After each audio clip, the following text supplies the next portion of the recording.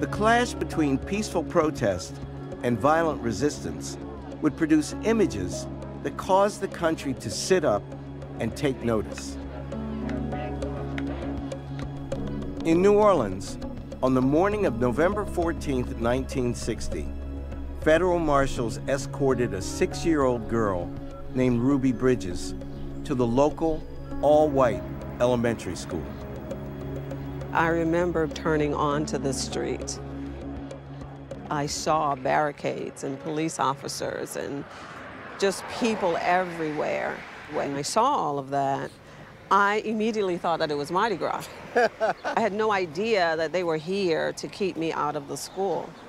Ruby, were you scared? I would have been terrified. I wasn't, actually, because, you know, it's very hard for parents, I think, to explain to a 6-year-old what was actually happening. They didn't say it's a white school, you're making history. I remember them saying, Ruby, you're going to go to a new school today, and you better behave.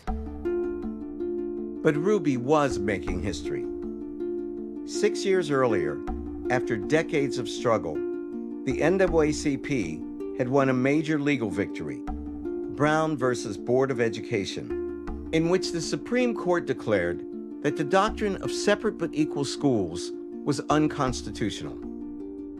But in many places, that triumph did not translate into change. For years after Brown, much of the South simply refused to integrate. Now, Ruby would be one of 6 New Orleans children chosen to desegregate several all-white elementary schools. They were screaming and shouting and chanting 2, 4, 6, 8. We don't want to integrate. The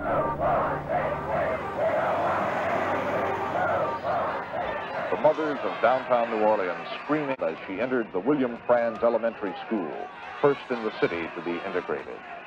Once I got into school, all of these people here rushed inside of the building. They were taking out their children. Over 500 kids walked out of school that day. What is your reaction to the court's decision continuing integration? We don't want the niggas going in that school. Well, It's a white school. They didn't see a child. They saw change in what they thought was being taken from them. They never saw a child.